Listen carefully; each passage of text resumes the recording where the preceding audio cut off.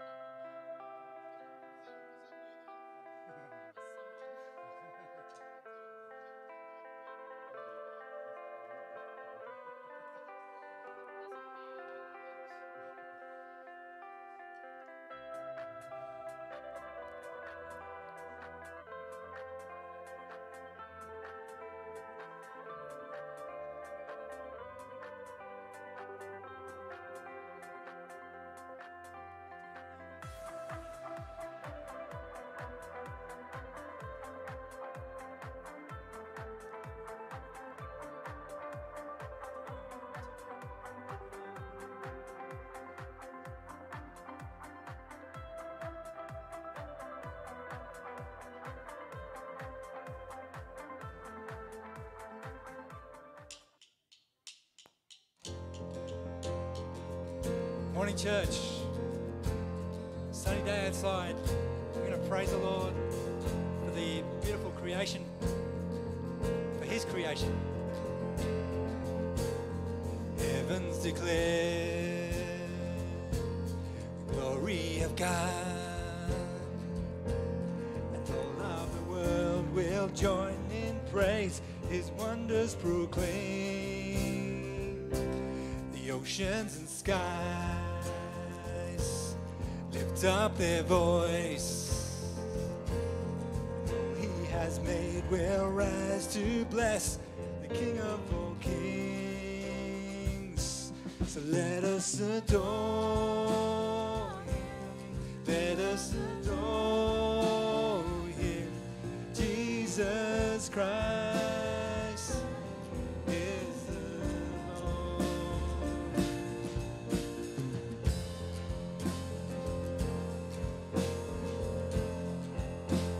Eternity, eternity's King is coming again.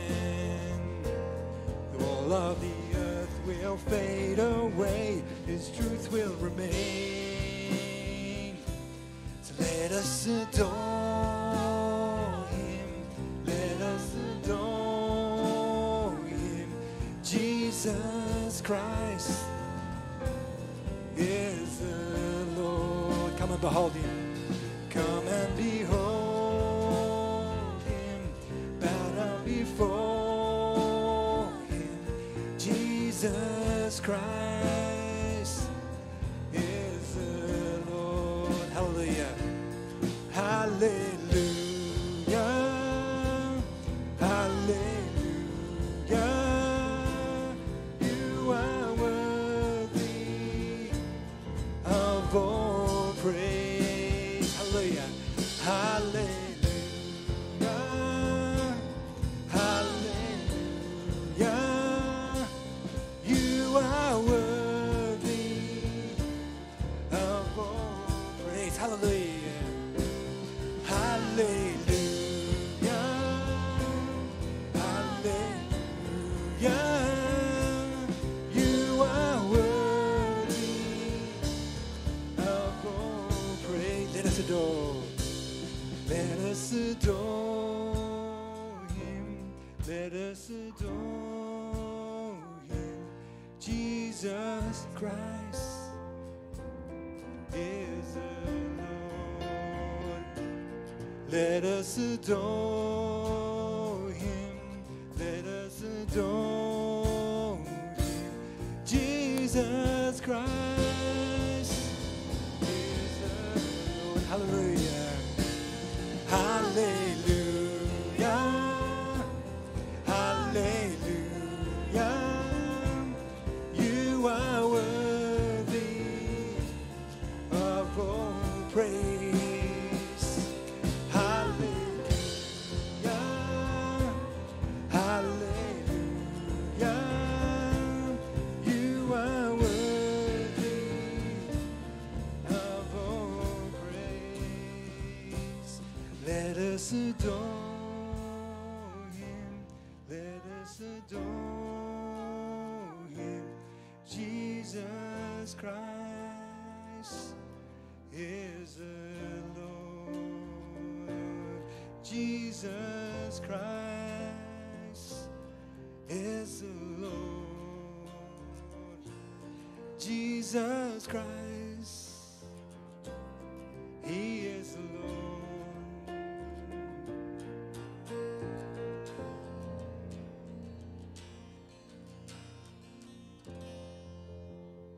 Praise the Lord.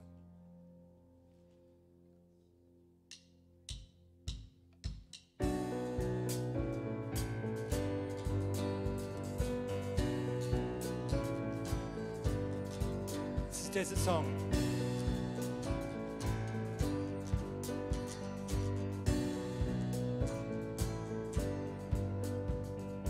This is my prayer in the desert, when all that's within me feels dry. This is my prayer in my hunger and need. My God is the God who provides. This is my prayer in the fire, in weakness or trial or pain. There is a faith proved of more worth than gold, so refine me, Lord, through the flame. And I will bring praise, I will bring praise. No weapon formed against me shall remain. I will rejoice, I will declare, God is my victory and he is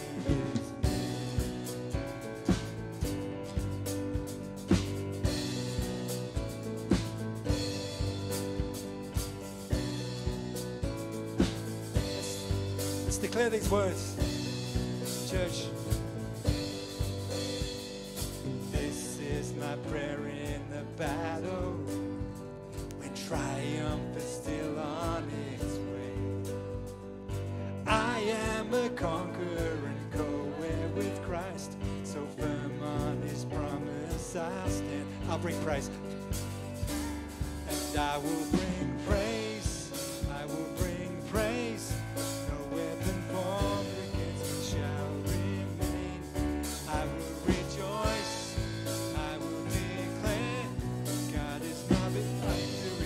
I'll bring praise. And I will bring praise. I will bring praise. No weapon formed against me shall remain. I will rejoice. I will declare God is my victory. All my life. All of my life. In every season, you are still God. I have a reason to sing. I have a reason to worship. Sing that again, church. Let's declare that. All of my life, in every season, you are still God. I have a reason to sing. I have a reason to worship. All of my life, all of my life, in every season, you are still God. I have a reason to sing. I have a reason to worship.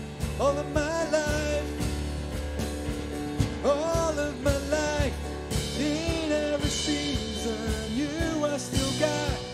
I have a reason to sing. I have a reason to worship. I'll bring praise. I will bring praise. I will bring praise. No weapon formed against me shall remain. I will rejoice. I will declare God is my victory.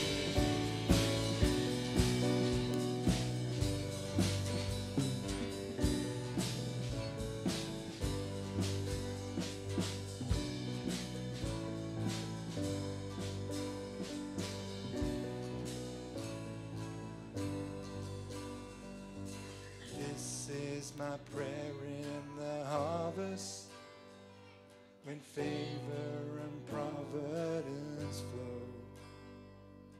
I know I'm filled to be empty again. The seed I've received I will sow.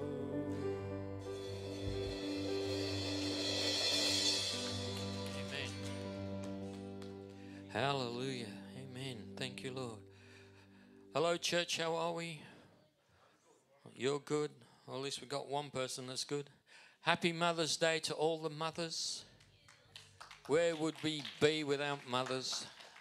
Happy Mother's Day. I hope you're being treated well. That's good.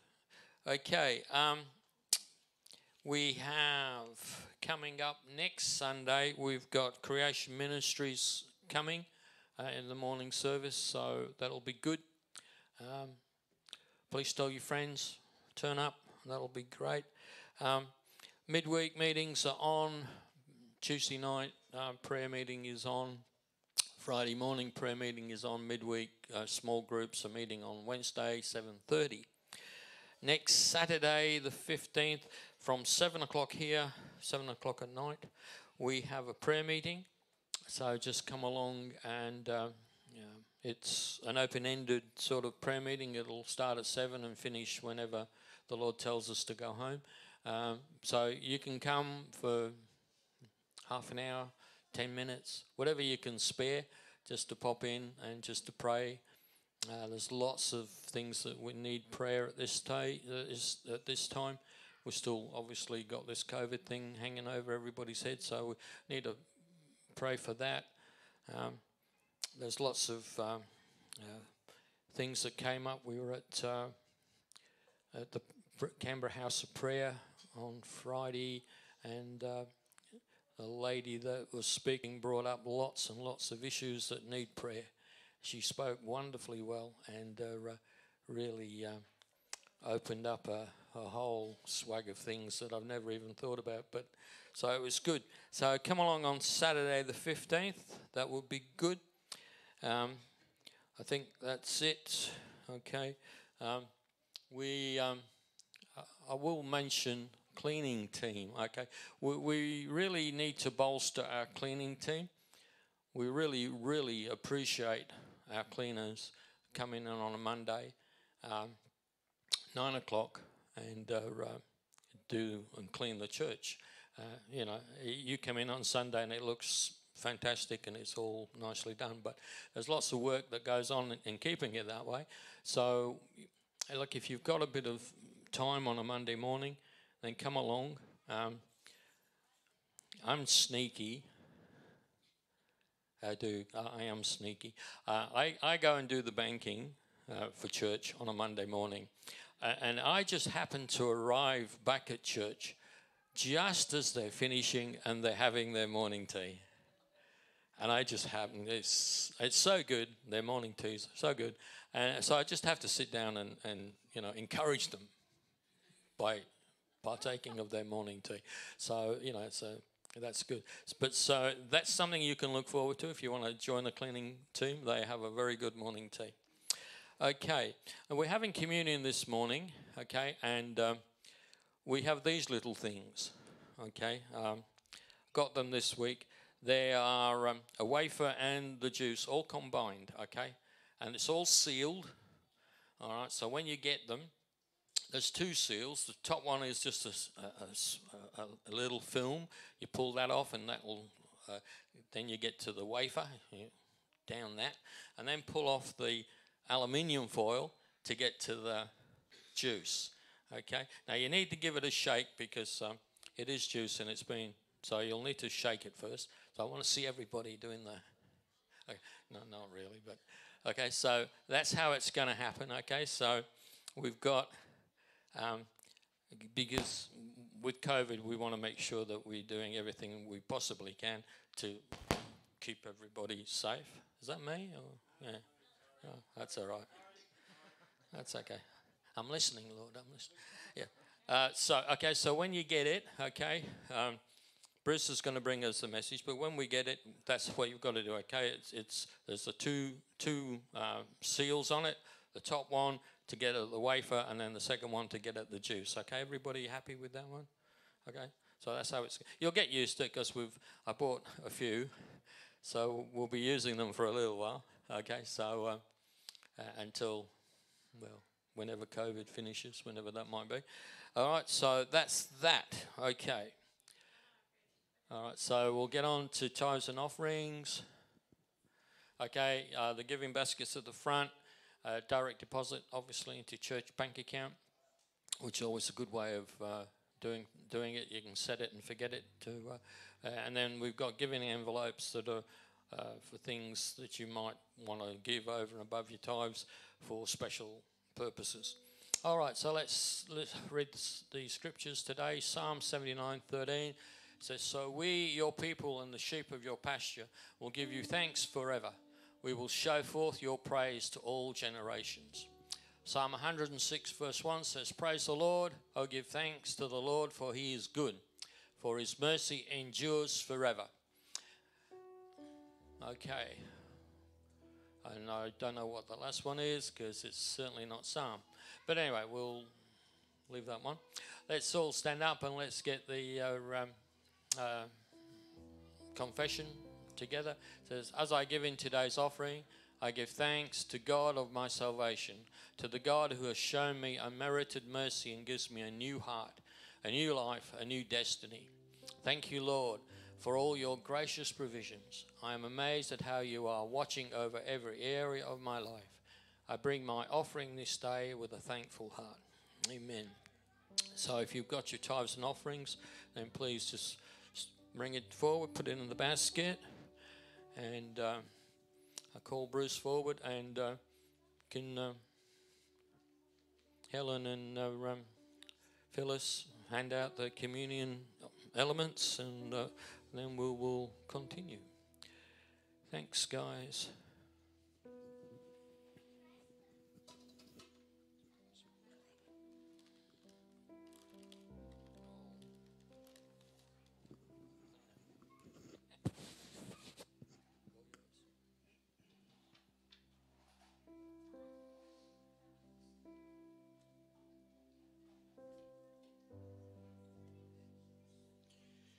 Good morning, everyone, and welcome to church. Lovely to see you all here, and we do have a couple of visitors. I won't embarrass them by pointing them out, but you are also very, very welcome this morning.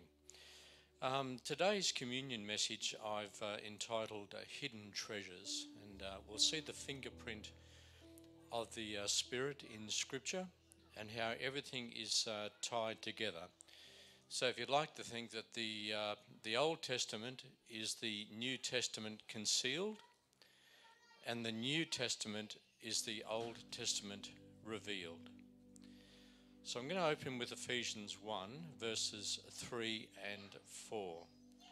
Praise be to the God and Father of our Lord Jesus Christ, who has blessed us in the heavenly realms with every spiritual blessing in Christ. For he chose us in him before the creation of the world to be holy and blameless in his sight. So think about that for a second. Each and every one of us that's in Christ was chosen in Christ from before the foundation of the world. So, the Bible tells us that God is the Alpha and Omega. He's outside time as we understand it. So, what I'm going to do this morning, going on to reading from Genesis, and this is about Abraham and Isaac, and my introduction will become clear as this passage is read out, and then I provide some clarification for you afterwards as well. Sometime later, God tested Abraham. He said to him, "Abraham." "Here I am," he replied. Then God said, "Take your son, your only son whom you love, Isaac, and go to the region of Moriah. Sacrifice him there as a burnt offering on a mountain I will show you." Early the next morning, Abraham got up and loaded his donkey. He took with him 2 of his servants and his son Isaac. When he had cut enough wood for the burnt offering, he set out for the place God had told him about. So God's actually appointed a place. God has told him where he's actually going. On the third day, and remember this as well, on the third day, Abraham looked up and saw the place in the distance. He said to his servants, "Stay here with the donkey while I and the boy go over there. We will worship and then we will come back to you." So God's been told God told Abraham to sacrifice his son, and Abraham's being obedient. But he's also saying to his servants, "We will come back to you." So Abraham had faith. So either Abraham believed that God would provide an alternate sacrifice, or Abraham was fully prepared to sacrifice his son and knew that God would actually return him to him. So Abraham took the wood for the burnt offering and placed it on his son Isaac, and he himself carried the fire and the knife. As the 2 of them went on together, Isaac spoke up and said to his father Abraham, "Father." "Yes, my son," Abraham replied. "The fire and the wood are here," Isaac said. "But where is the lamb for the burnt offering?" Abraham said, "God himself will provide the lamb for the burnt offering." Perhaps if I put a different emphasis on this, God himself will provide the lamb for the burnt offering, my son. And the 2 of them went on together. When they reached the place God had told him about, Abraham built an altar there and arranged the wood on it. He bound his son Isaac and took the knife and reached out to slay his son. But the angel of the Lord called out to him from heaven, "Abraham, Abraham." "Here I am," he replied. "Do not lay a hand on the boy," he said. "Do not do anything to him. Now I know that you fear God, because you have not withheld from me your son, your only son." Abraham looked up, and there was a thicket. He saw a ram caught by its horns. He went over and took the ram and sacrificed it as a burnt offering instead of his son. So Abraham called that place, "The Lord will provide." So there's some prophetic significance behind this. I think Abraham realized he was acting out prophecy. So there's 3 days. There was a sacrifice to be made. God himself would provide the sacrifice. And it was actually that point, 2,000 years later, where Jesus was sacrificed on the cross for us. Jesus' blood was shed. So I think Abraham knew he was acting out a prophetic provision of God for us. And remember that we were chosen in Christ from before the beginning of the world.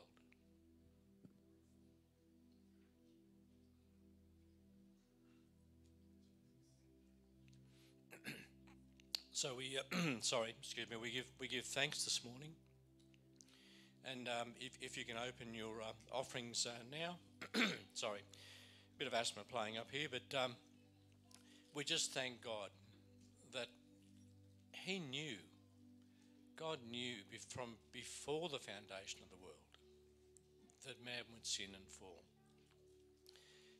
And he knew that he himself, some, 4,000, 5,000 years later, in the context of the creation, would appear on this earth in heavenly form. So in 1 John 1, the book of John, in the beginning was the Word, and the Word was with God, and the Word was God, and the Word became flesh and dwelt among us.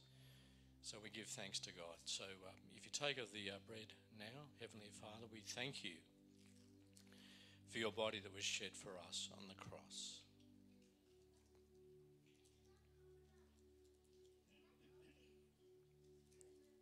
And now we take of the wine, or the juice symbolising the wine. Thank you, Father, that your blood was shed for us and that we are cleansed of all sin, past, present and future, in Jesus' name. And if you're not sure of your salvation, and if you're watching online, please reach out to any one of the ministry team if you'd like to have some more information on what it means to be assured in the salvation of Christ. Thank you, Father. Thank you, Jesus. Thank you, Holy Spirit.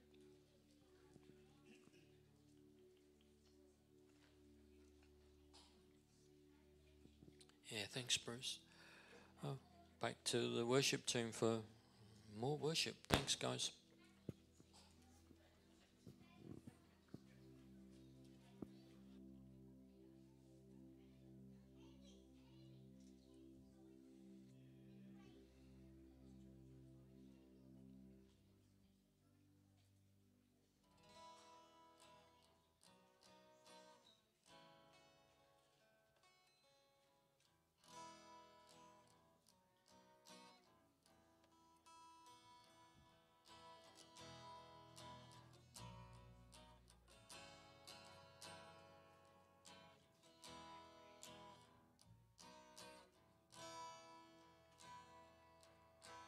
Light of the world, you step down into darkness.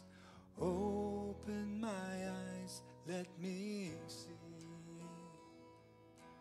beauty that made this heart adore you.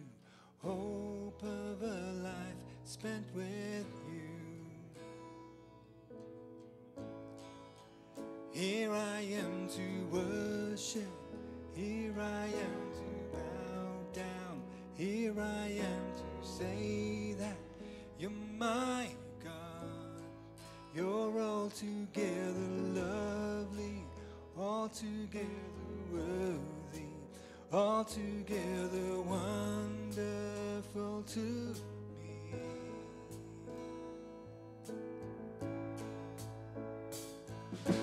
King of all days, oh so highly exalted, glorious in heaven above. Humbly you came to the earth you created, all for love's sake became poor. Here I am. Here I am to worship. Here I am to bow down. Here I am to say that you're my God. You're altogether lovely, altogether worthy, altogether wonderful heart. Here I am. Here I am to worship. Here I am to bow down. Here I am to say that you're my God. You're altogether lovely, altogether worthy, altogether wonderful to me. I'll never know. I'll never know how much it costs to see my sin upon that cross. I'll never know how much it costs to see my sin upon that cross. I'll never know how much it costs to see my sin upon that cross. I'll never know how much it costs to see my sin upon that cross. Call upon the name of the Lord and be saved.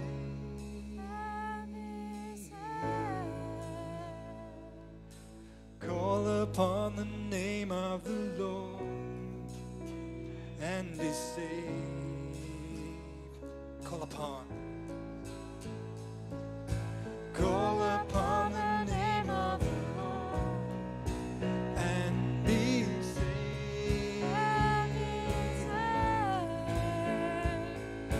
Call upon the name of the Lord and be saved. Here I am. Here I am to worship. Here I am to bow down. Here I am to say that you're my God. Altogether lovely. You're altogether worthy.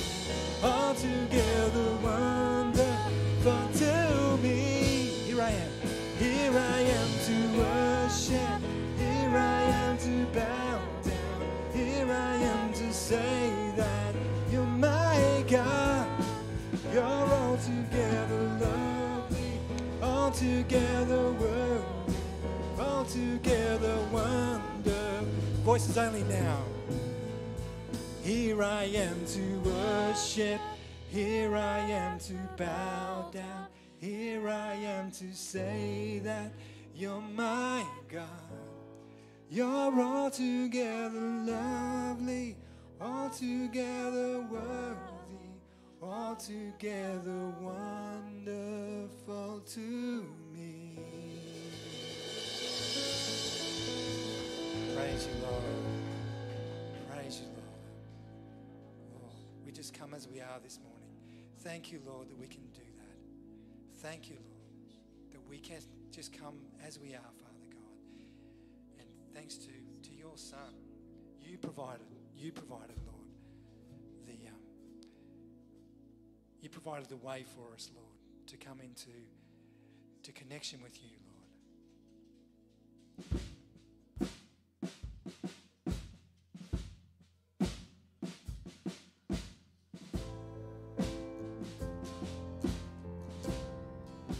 It's a song about the Lord being with us.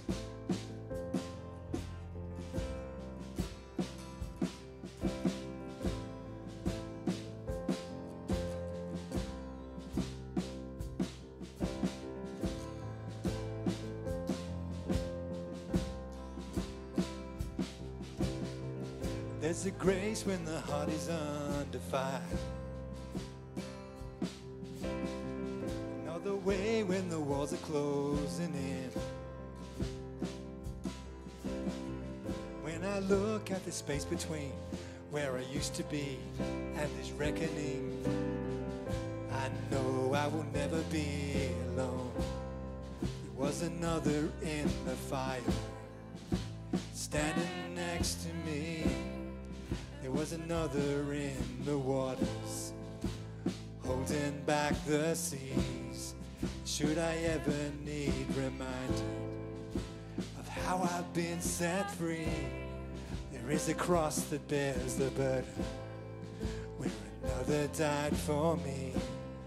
There is another in the fire.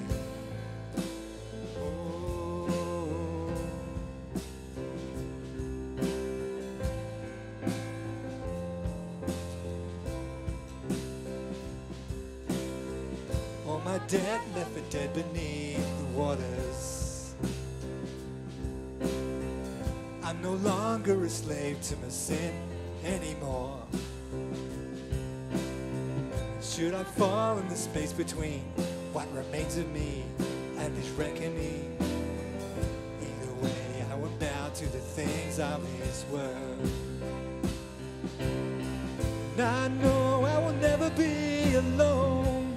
There is another in the fire, standing next to me. There is another in the waters, holding back the seas.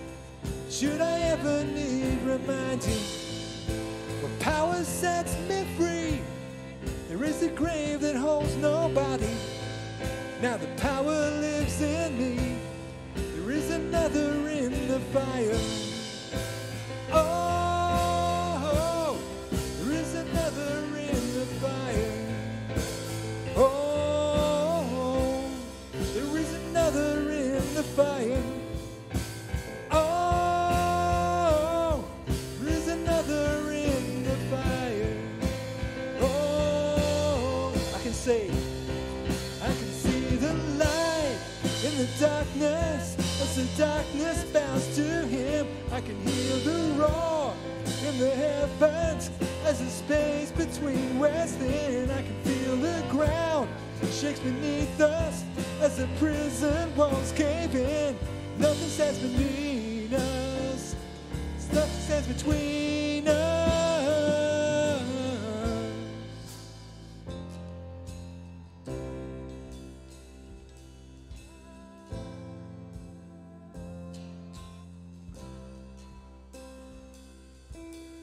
There is no other name but the name that is Jesus, who was and still is and will be through it all. So come what may in the space between all the things unseen and this reckoning, I know I will never be alone. Sing that. I know I will never be alone. There'll be another in the fire, standing next to me. There'll be another in the waters, holding back the seas. Should I ever need reminding, how good you've been to me?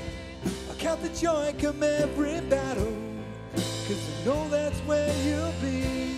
I can see, and I can see the light in the darkness. As the darkness bows to him, I can hear the roar in the heavens. As the space between west and I can feel the ground shake beneath us.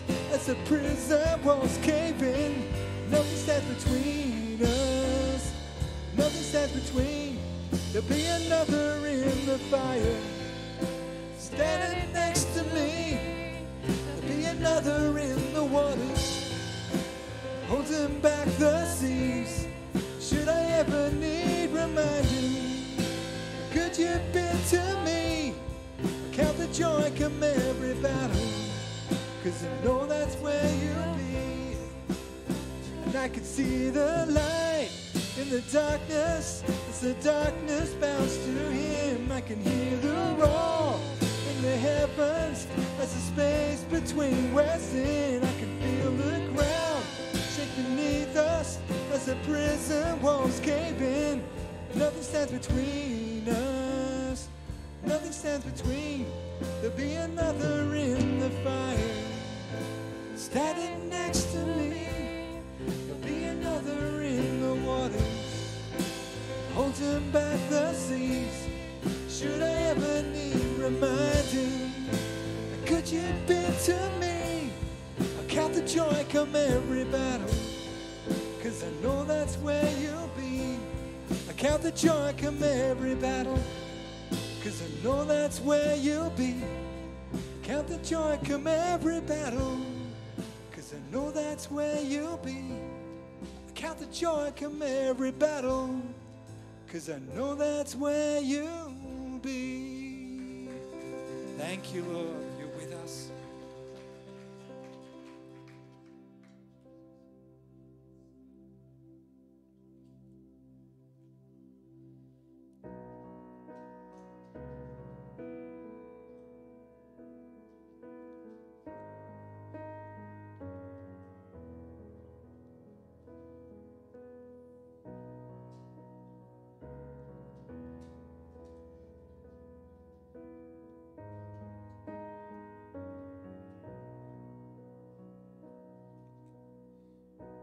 Take the bread of life, broken for all my sin, your body crucified to make me whole again.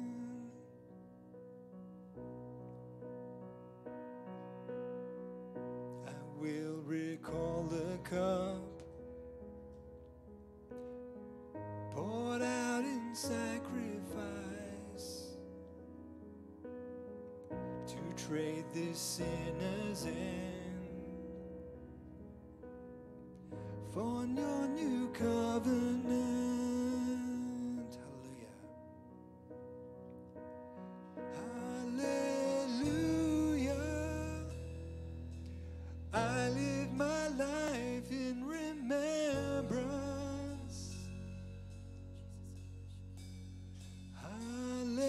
Hallelujah, your promise I won't forget.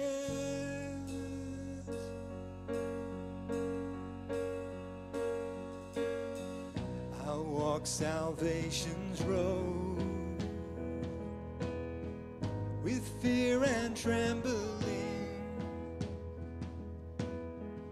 your way born as my own. As Christ is formed in me. Hallelujah. Hallelujah. I live my life in remembrance. Sing that, church. Hallelujah.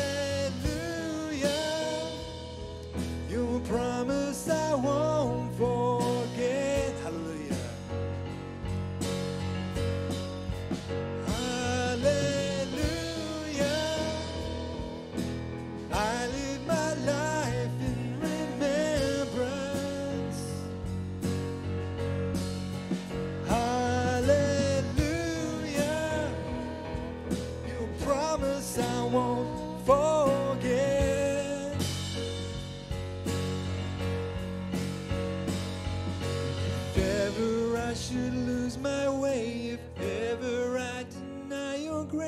Remind me of the price you paid.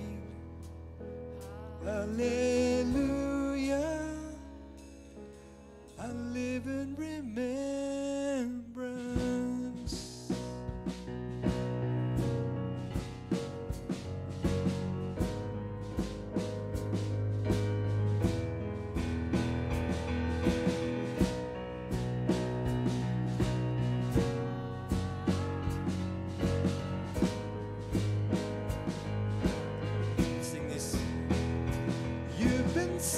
So good to me. You've been so good to me. Oh, to think where I would be if not for you, if not for you. You've been so good. You've been so good to me. So good to me. Oh, to think where I would be if not for you, if not. You've been so good. You've been so good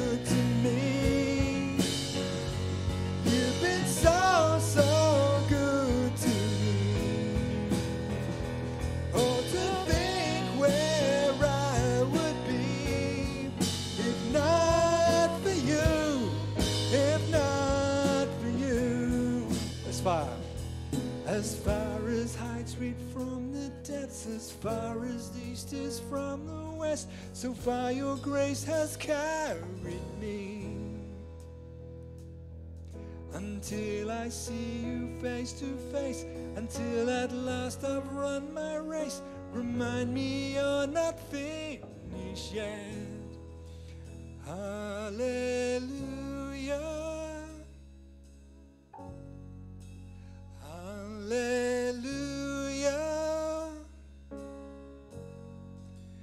Hallelujah. I live in remembrance. Thank you, Lord.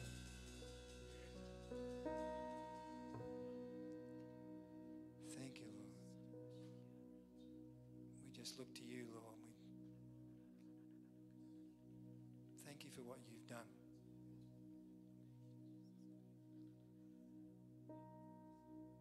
In our lives, Lord.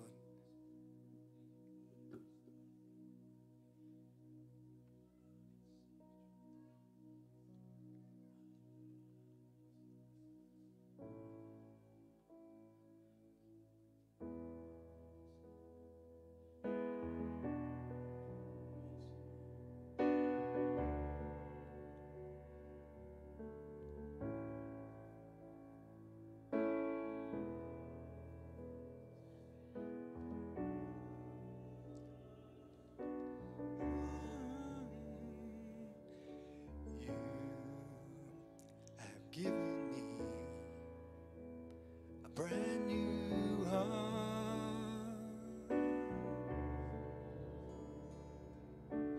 You have washed away the sin that kept me bound.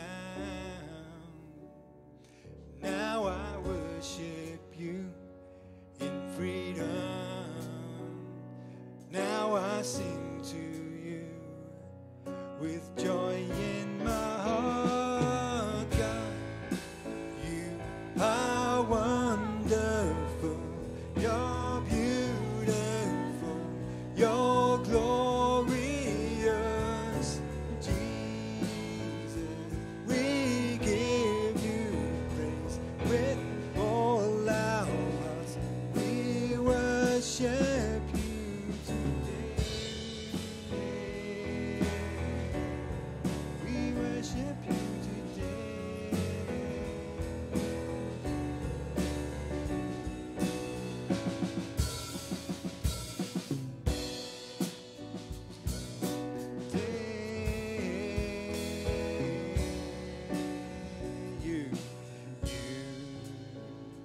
Given me a brand new heart.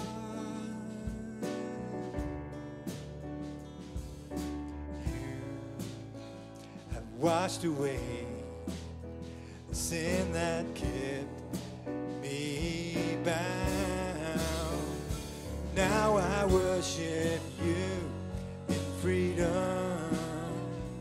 Now I sing to you with joy in my heart. God, you are wonderful, you're beautiful, you're glorious.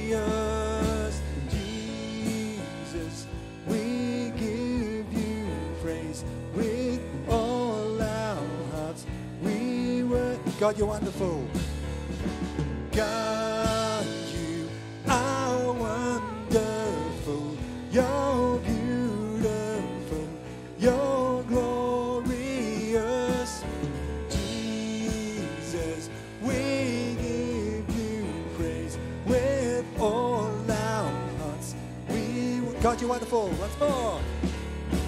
God, you are wonderful, you're beautiful, you're glorious. Jesus, we give you praise with all our hearts. We worship you today. We worship you today. We worship you today.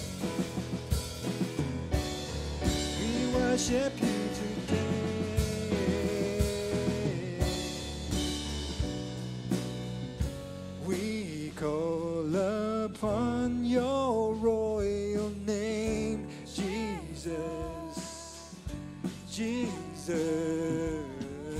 victorious, you rose again. Hallelujah, hallelujah. We call upon your royal name, Jesus, Jesus, victorious, you rose again. Hallelujah, God. God, you are wonderful. You're beautiful. You're glorious. Jesus, we give you praise. With all our hearts, we worship. God, you're wonderful. God, you are wonderful. You are beautiful. You are glorious. Jesus, we give you praise.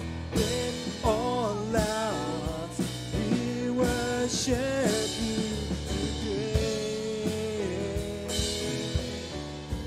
We worship you today. We worship you today. Worship you today.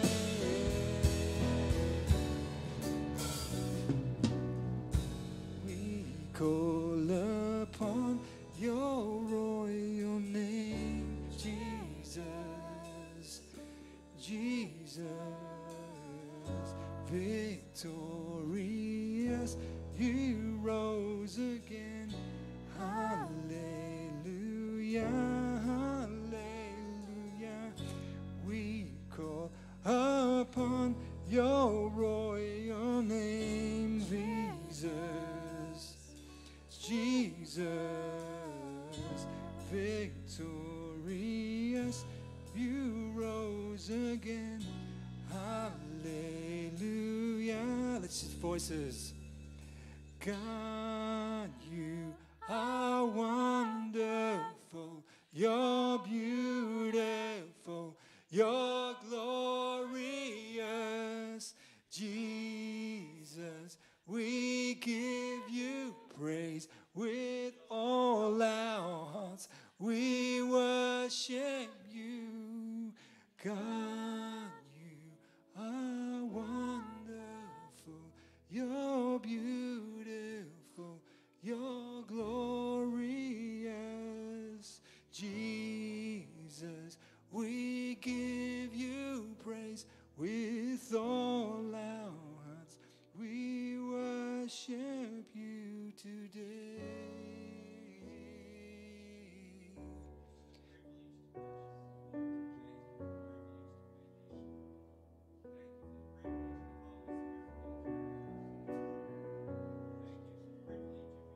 Thank you, Lord. We honor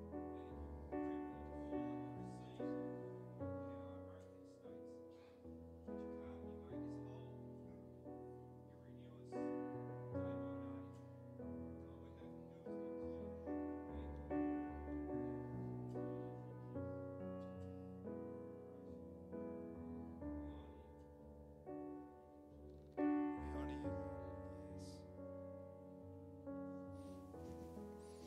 Hallelujah. Praise God.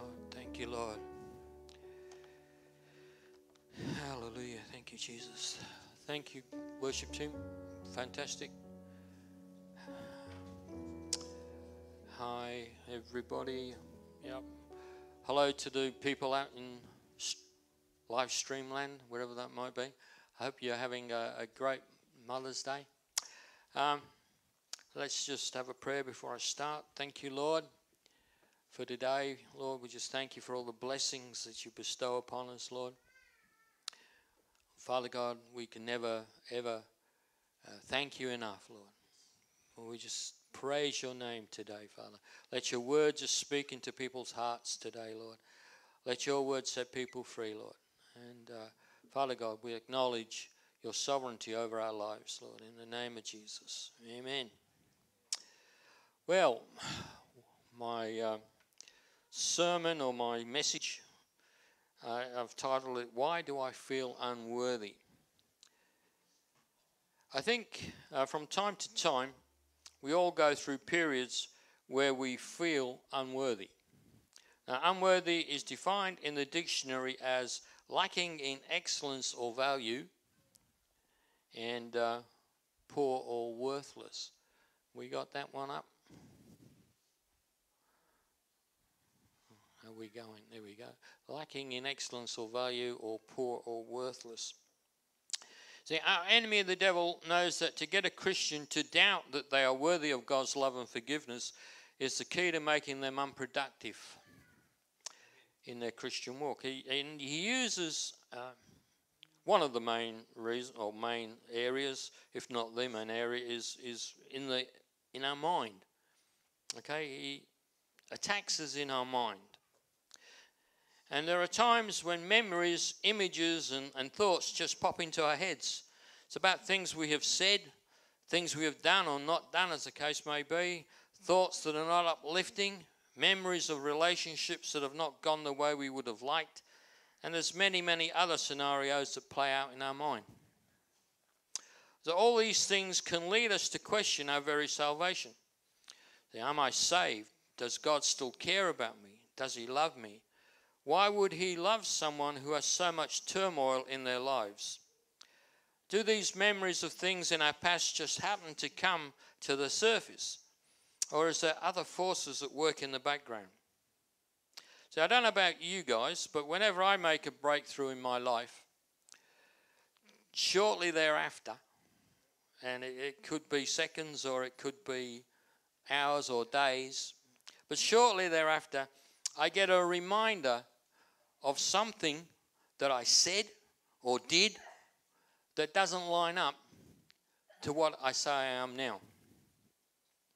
Now, if I give life to those thoughts, I can find myself spiraling backwards to what I was rather than progressing forward to what I want to be.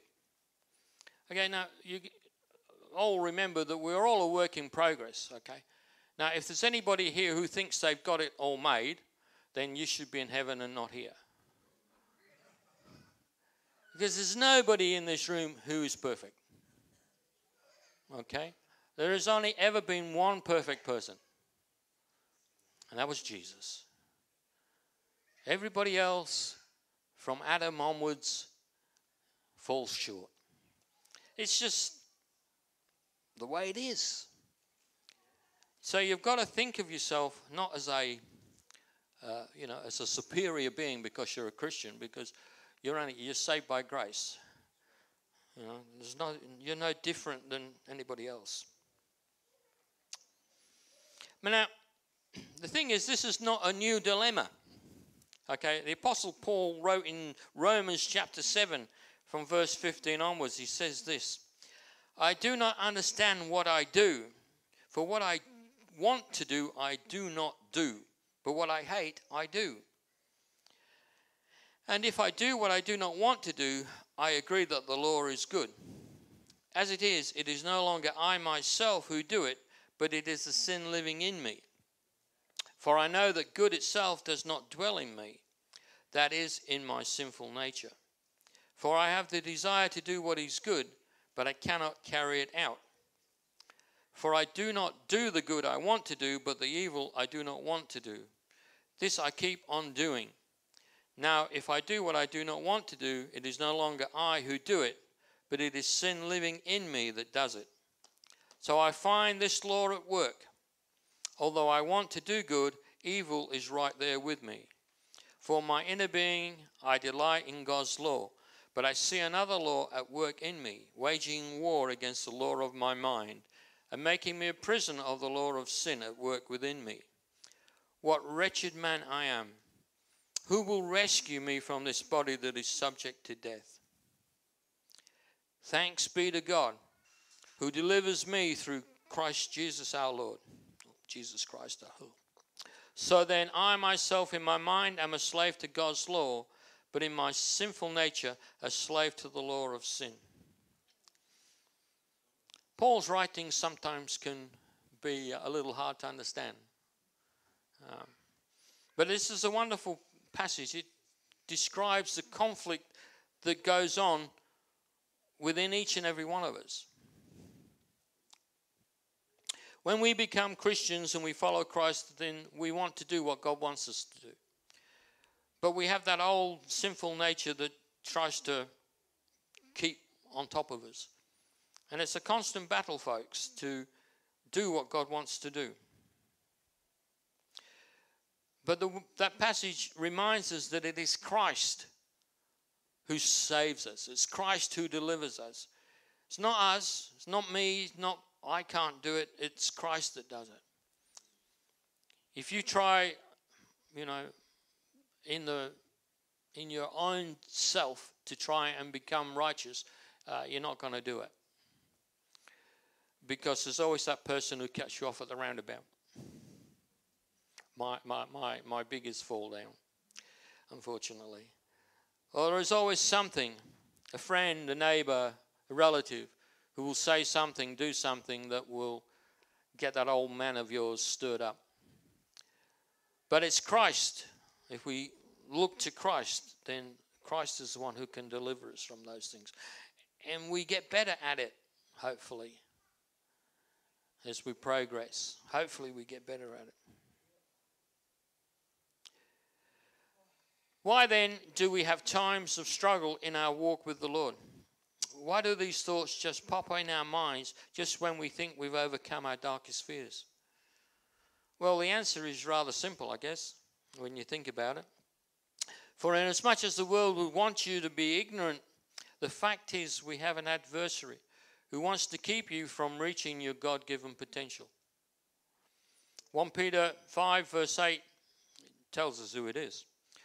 This is what it says. Be alert and of sober mind. Your enemy, the devil, prowls around like a roaring lion, looking for someone to devour. Resist him, standing firm in the faith, because you know that the family of believers throughout the world is undergoing the same kind of sufferings.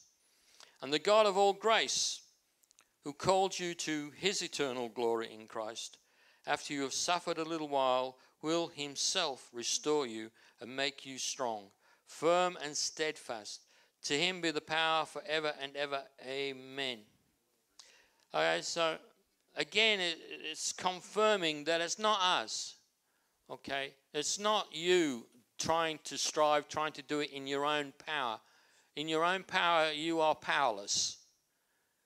But when you connect yourself with Christ, you have all the power of heaven at your fingertips. And that is how you overcome. You don't overcome by trying to strive within your own thoughts, your own being or whatever, your own power. You overcome by being in Christ. Okay, the passage contains a warning. It's a beautiful, enriching promise that God himself will make us strong, even though we go through troubling times. Okay, the psalm talks about walking through the valley. It's not about staying in the valley, but it's about walking through the valley. We'll all have valleys. We all, at one time or another, will find ourselves in a valley. And the question is, are you walking? Or are you just going to sit down and have a pity party and stay where you are? Okay? Are you walking? And if you're walking, guess what? You get to the other end. In my younger days, I used to take a group of kids and we used to go bushwalking through the Blue Mountains. And look, when you're trying to keep up with 13 and 14-year-olds, let me tell you, it takes a bit of doing. So all I could do was just concentrate. Next step. I'm getting there. They'd be there 10 minutes before me, but that's okay. I got there. But, it's just a matter of concentrating, getting through one step at a time till you get to the other end. And the other end is glorious. Okay, the other end was all set up, tents. I could sit down. I could relax. I could take my backpack off. And then I'd stand up and go, okay, boys, what are we doing? Never let them know that you are hanging in there by your fingertips. Oh, no, definitely not. Anyway. But see, the Bible teaches that there are seasons for everything, you know. To every season, there is a turn. Everything has its seasons, okay. So if you're going through a bad time, it's a season. Seasons end. After every winter comes a spring. It's always been that way. Always will be that way. So if you're going through something that's not so good, good times are coming. Keep walking. Keep walking. But see, the devil's been at it right from the beginning. He's always casting doubt into the minds of God's people. What did he say to Eve? Did God really say? And straight away there's a doubt comes in the mind. Well, did he actually? Well, no, maybe not. Maybe he didn't actually say that. But God did say that. So it's been that way all through history. Our enemy uses our past to accuse us before God continually. Zechariah speaks in chapter 3 about the accuser. And this is what Zechariah said. Then he showed me Joshua, the high priest, standing before the angel of the Lord, and Satan standing at his right side to accuse him. And then John in the book of Revelation chapter 12 tells us this. The great dragon was hurled down, that ancient serpent called the devil or Satan, who leads the whole world astray. He was hurled to the earth, and his angels with him. Then I heard a loud voice in heaven say, now have come the salvation and the power and the kingdom of our God and the authority of his Messiah. For the accuser of our brethren, of our brothers and sisters, who accuses them before God day and night, has been hurled down. The devil is constantly accusing people and using your past to throw up and say, well, look, God, look what he did. Look what he did. Or what she did. Or what they have done. He's constantly doing that. You see, and a great example of how Satan tries to manipulate people is in the book of Job. In this book, we see Job being lifted up by God as an example of a righteous man. You know, he says to Satan, look at Job. Look how righteous he is. He's done doing nothing wrong. He's a great guy. And Satan says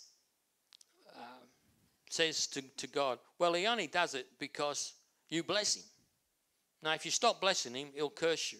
So this is an interesting thing. God gave Satan permission to take away from Job the things that he had.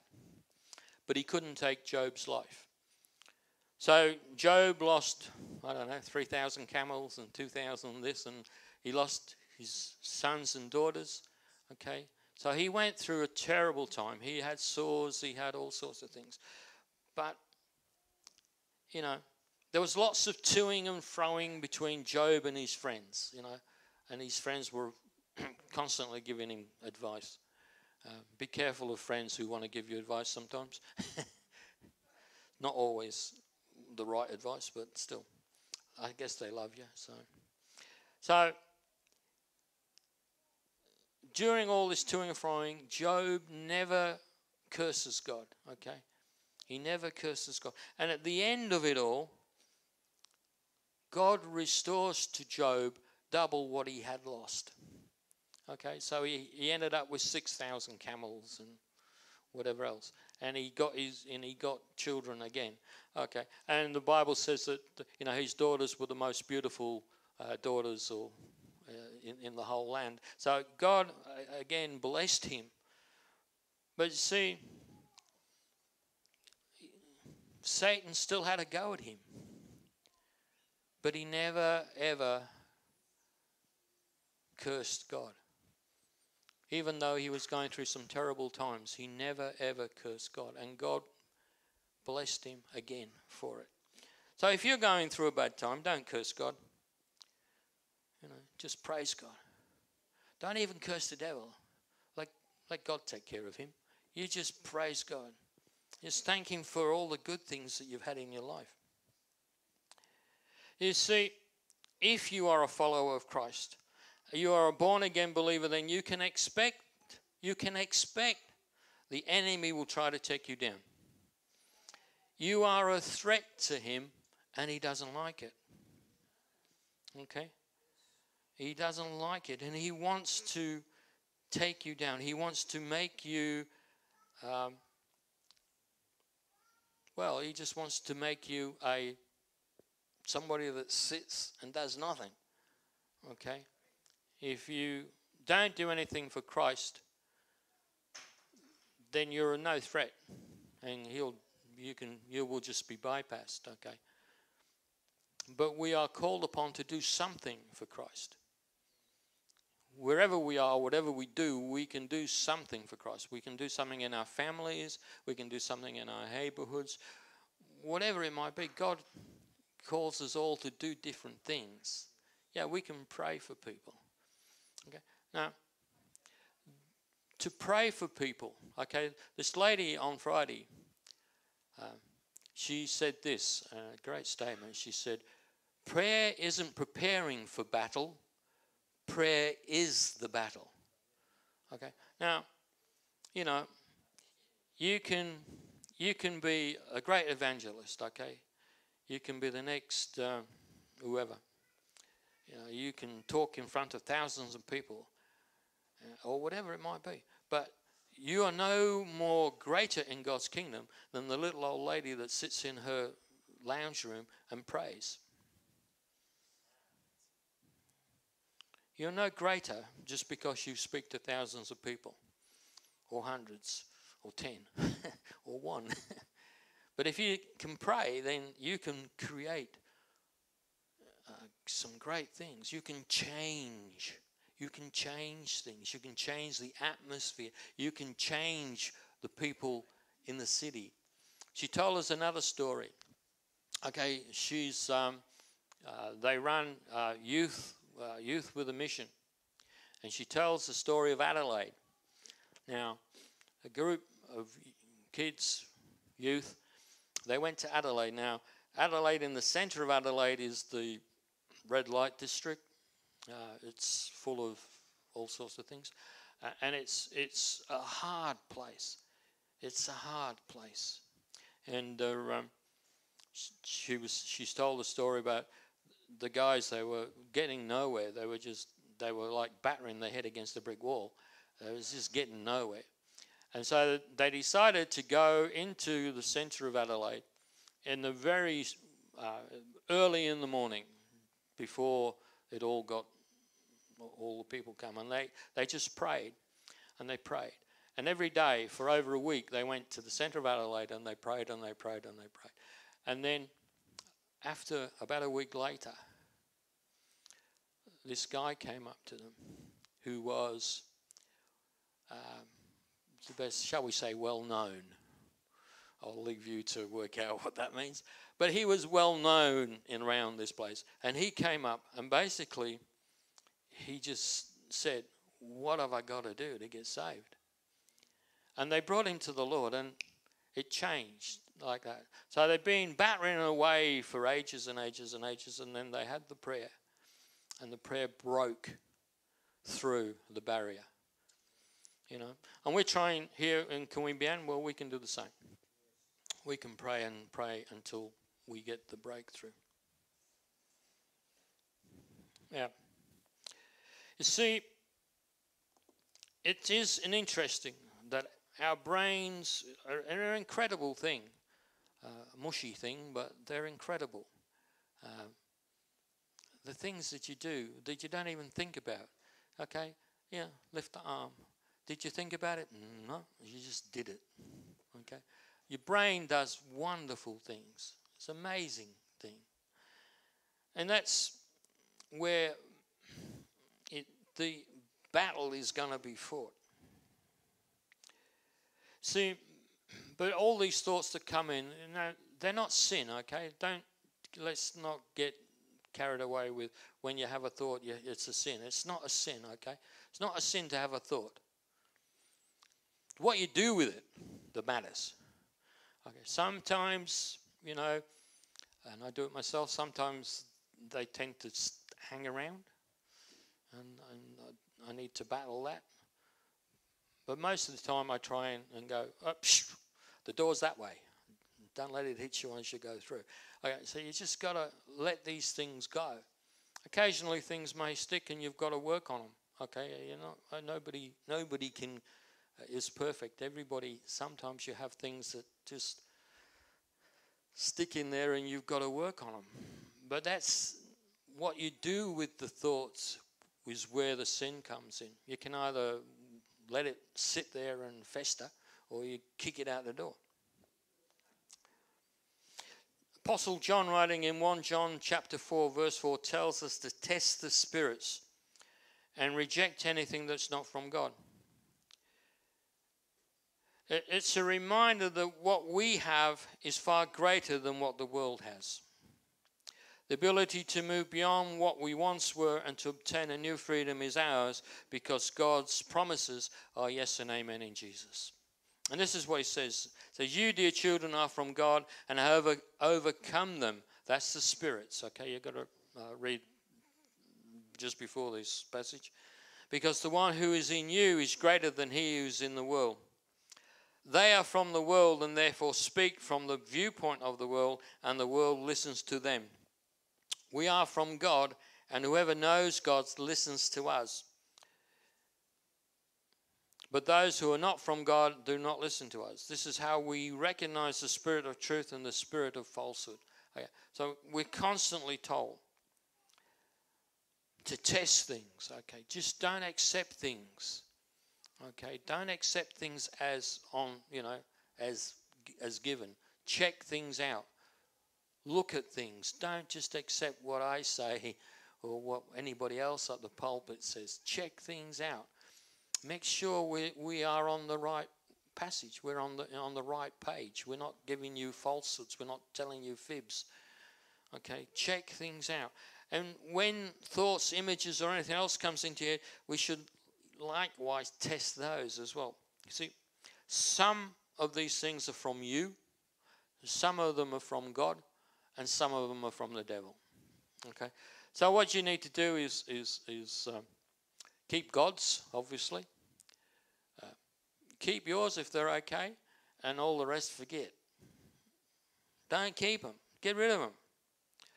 It's just garbage that you don't need.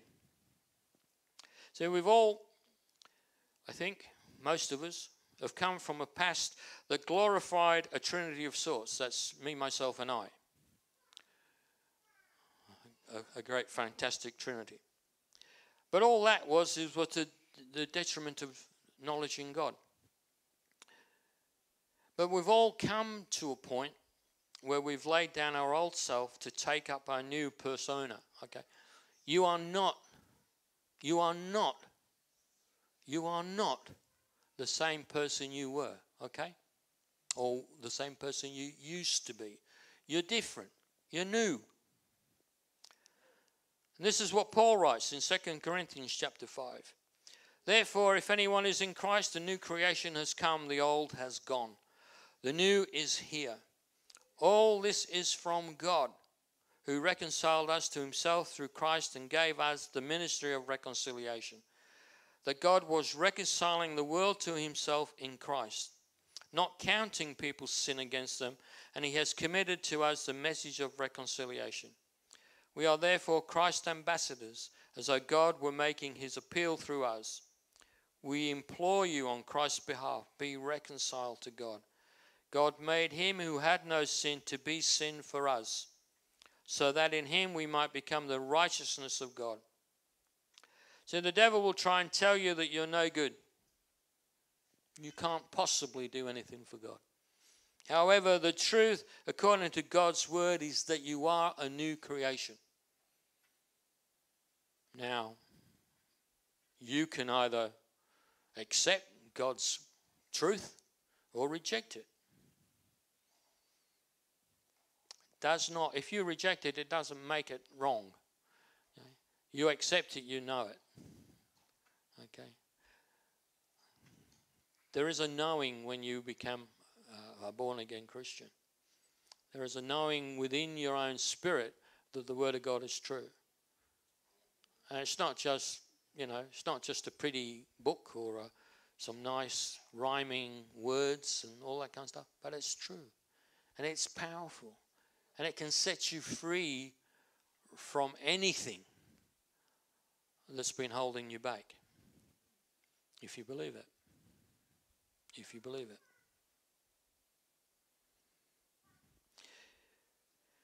So when you're reminded of past indiscretions, and he will remind you, I've said that, he will remind you. He has a better memory than you do, the devil, okay? He can bring things back to your memory from when you were a small child, when you disobeyed your mum and dad. When Dad told me not to bring bonfire wood home on the back of my bike because I could get hurt. And I didn't do what he said. And I dragged in wood behind my bike, and have a guess what happened? I got hurt. Wisdom is good. Hindsight is even better, but never mind. But see, this is what Psalmist in Psalm 103 tells us. As far as the east is from the west, so far has he removed our transgressions from us. And this goes on to say, as a father has compassion on his children, so the Lord has compassion on those who fear him, for he knows how we are formed, remembers that we are dust. The life of mortals is like grass. They flourish like a flower of the field.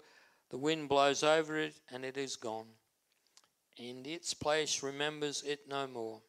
But from everlasting to everlasting, the Lord's love is those who fear him, and his righteousness, and this is a great promise, with their children's children, to those who keep his covenant and remember to obey his precepts.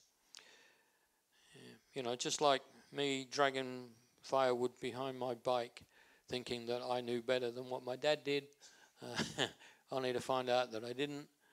Well, the same thing goes with God. God knows what's best for us. And all we need to do is obey what he's telling us to do. Because what he wants for us is the best for us. Not just second best or whatever, but it's the best. And sometimes we have trouble in accepting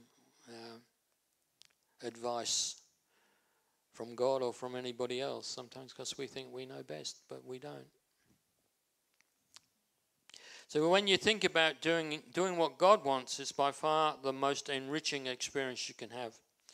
John records the words of Jesus in chapter 10, verse 10, which is, it says this, I think everybody know this off by heart. The thief comes only to steal and kill and destroy. I have come that they may have life and have it to the full.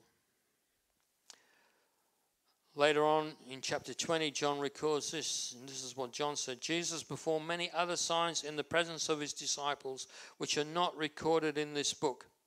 But these are written that you may believe that Jesus is the Messiah, the Son of God, and that by believing you may have life in his name. The devil's plan is to load you down with insecurities about your past that cast a shadow over your future. Peter wrote in 1 Peter chapter 5 verse 7, cast all your anxiety on him because he cares for you. Cast all your anxieties on him. And he will give you peace in the midst of those anxieties. He cares for you. Those anxieties, troubles, or whatever they are, don't always go away. But God gives you a peace that surpasses all those things. And even in the midst of troubles and in the midst of strife, you can have a peace in your heart and in your mind, knowing that God is for you, not against you.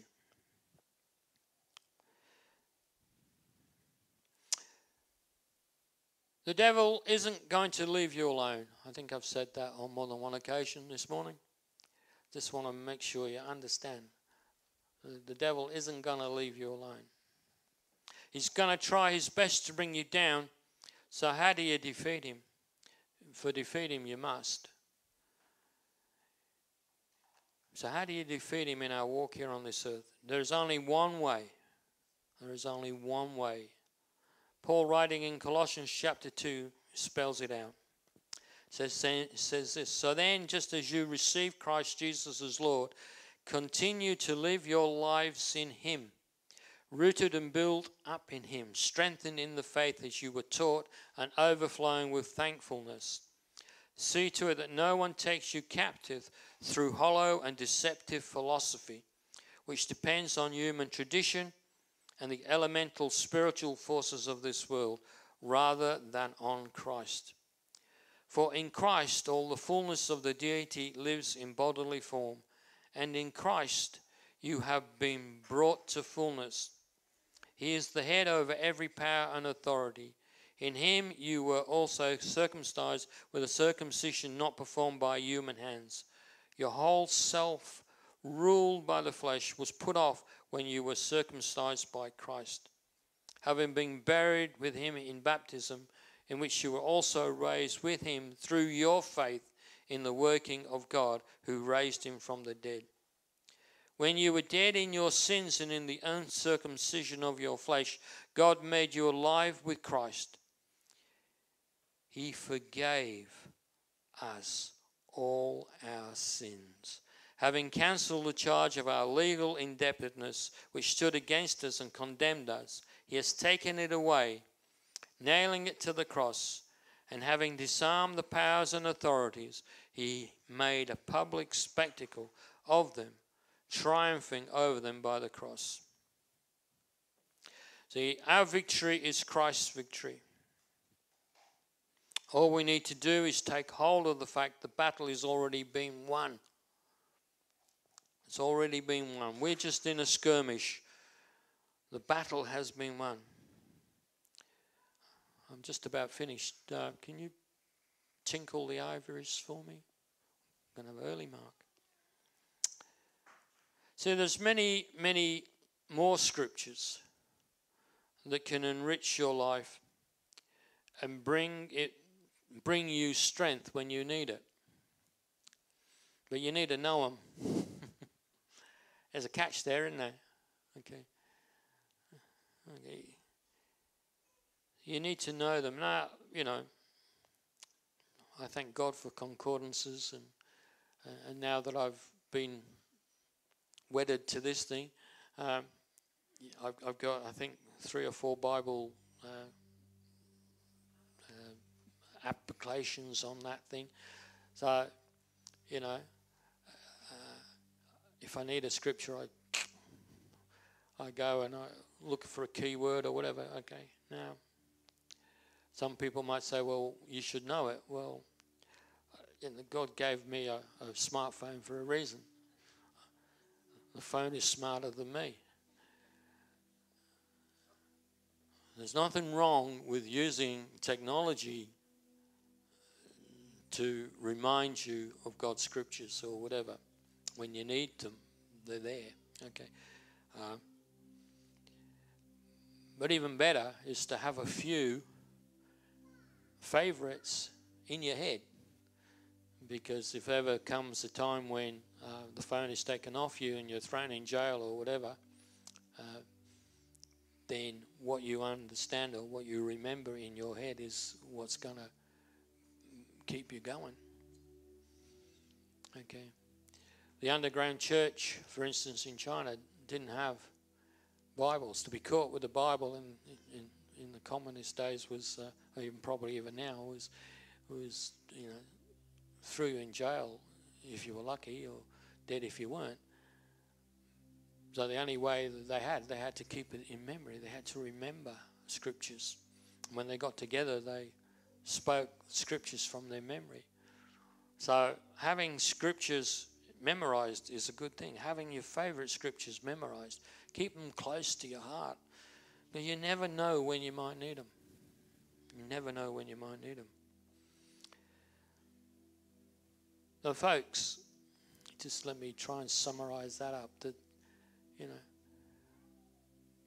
why do you feel unworthy? Well, you feel unworthy because the devil's having a go at you, and he's bringing back to memory things that you may have done when you were not a Christian, or even when you become a Christian. Even doesn't exempt you from doing or saying things that you probably shouldn't.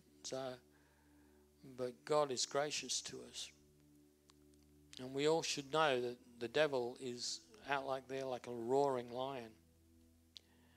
Now, the funny thing about roaring lions, I read this somewhere. I don't remember what it said. It said when they're out there, you've got the pride. You've got the male and the females. Now, the females do most of the hunting. The male, he just eats. But the old lion, who's probably a little gummy boner, his teeth aren't much good. But what he does, he goes out and he roars. And all these impalas and what have you get scared of the roaring. And they run. And I mean, where do they run to? The lionesses are all at that end, waiting to pounce. So you've got to be careful. You need to stand up. Don't go running in fright, because that's where the devil wants you to be, running. He's got hordes all over the place. You stand and fight. You face that gummy lion and tell him to buzz off. Go away. You can't hurt me. I'm in Christ. Praise God. Annie, you got the prayers? We're going to have prayer time with Annie. Annie's going to lead us in prayer. And then if anybody wants prayer, come on up to the front, and we will only be too happy to pray with you and for anything that you might want prayer for. Yeah, praise you, Jesus. Let us all stand. Reach out for these prayer requests this morning. Thank you, Jesus. Father, as we come to you in Jesus' name, Lord, we pray for Bud in the USA, Lord. We declare full and complete healing from COVID, Lord. And we pray, Lord, may you restore Bud to good health, Jesus. Father, we declare salvation for Regina, Anne, Leah and Alison too, Lord. Father, we pray, Lord, for the country of India. We pray, Lord, we declare healing physically and spiritually, Lord. And we bind up COVID. We bind it up in the name of Jesus. And we pray, Lord, that it will be cursed back to the pit of hell where it belongs in the mighty name of Jesus. Father, we pray, Lord, for Gordon in Penrith, Lord. We continue praying for healing from serious health conditions, Lord. We declare healing for Gordon, Lord, and we pray that you'll restore him to good health, Jesus. We continue praying for Michael Benson in Canberra too, Lord. We declare healing from heart condition and tumour on left kidney, Lord.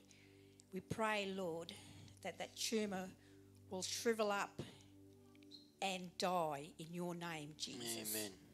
We pray, Lord, that the heart condition, Lord, will be completely healed in your name. And we pray for Michael that he will be restored to good health, Jesus. Thank you, Lord. We thank you, Lord, for Daniel's friends. Thank you, Lord, that Daniel can witness to his friends, Lord. And we pray, Lord, that you'll keep on using Daniel for your glory, Jesus. Thank you, Lord. We declare comfort and salvation for Carol, Lord. She's got stage 4 melanoma, but we pray, Lord, we bind up that melanoma. We bind it up in the name of Jesus, and we pray for complete healing for Carol, Lord. Restore her to good health in Jesus' mighty name. Amen. Amen. Amen. Thank you, Lord. Okay, well, that's the our service finished for this morning. Hang on.